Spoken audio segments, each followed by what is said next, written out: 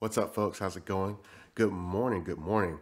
I woke up and saw that there was a new the new Switch, the Switch Pro, Switch XL, Switch whatever we're calling it, Super Nintendo Switch. I don't know, but I saw there was an announcement trailer for it. So rolled out of bed, as you can see, bags on the eyes, and decided I had to react. So let's go ahead and do that right now.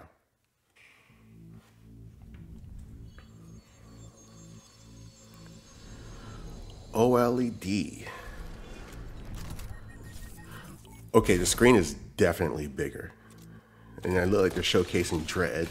I wonder if this means it's going to come out around the same time that Dread comes out. I like the look of those Joy-Cons. I like the white, gray, ash, whatever you call it. That looks nice. I like that. But that looks like that's just a trailer playing. Whoa, what, was that a larger flap on the back? Because that little tiny flap is, oh, that thing is horrible. The little kickstand. 7-inch screen, okay, we suspected that. We knew that. Breath of the Wild 2 trailer, just going. But I like them Joy-Cons. I like that silver, gray, ash, whatever you want to call it. I like that. That's hot. Bigger screen's gonna be nice. But I do most of my stuff on the what you call it. There it is, the wide adjustable stand. That is nice. That's kind of like what I have on my Surface. That's a huge quality of life improvement. That is a massive quality of life improvement. That kickstand, that's huge. Because that little flappy kickstand on the current model, not getting it. I just need y'all to say Bluetooth. Show me Bluetooth. Checkmate. I guess with the bigger screen, it makes those games where you gotta do the dual stuff easier. I like the color of that dock. Wired LAN port. Okay. Show me Bluetooth. Show me Bluetooth. It needs Bluetooth. It needs all the Bluetooth. All the Bluetooth.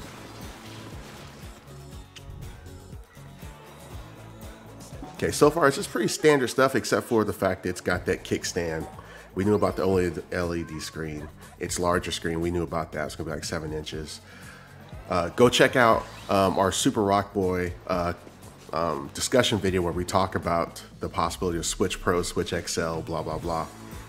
By the way, I guess it's not called the Switch XL. I guess it's just called the OLED version because there's no, I didn't see a name on the title of the video. I didn't see it called introducing just called the Nintendo Switch OLED. Available October 8th, same day as Metroid Prime. Called it. Kinda, I guess. I guess I kind of speculated. I didn't really call it. I speculated. So, okay.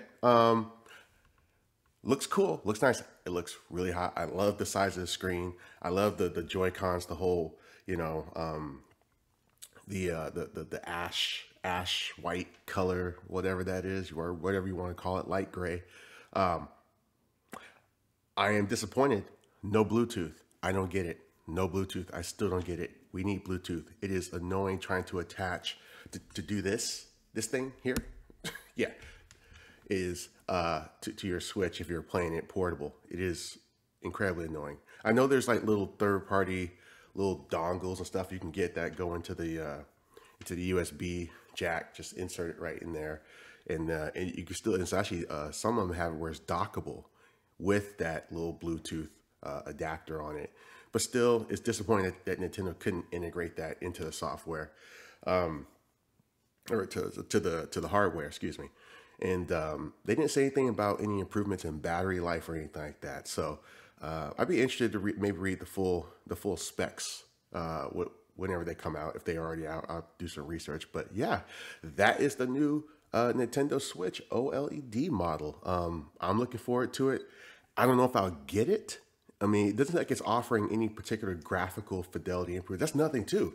Where are the graphical fidelity improvements? Like, this is not the Pro, like the next iteration, like we have going from like, a PS4 to PS4 Pro, or the whole Xbox Series SX situation. So that's interesting that this is basically just a Switch with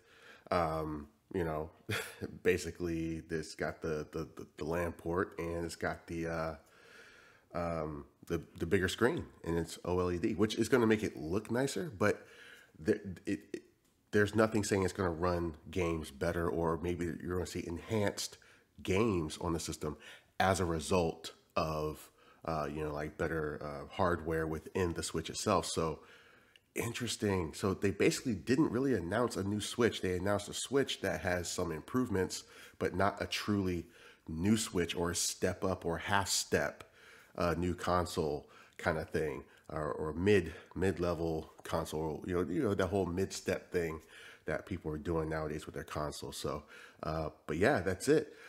Folks, thanks for watching this video. Thanks for watching this reaction. I appreciate you being here. You could have been anywhere else in the world and you chose to watch this video. Thank you very much. Don't forget to like, comment, and subscribe. Share with your friends.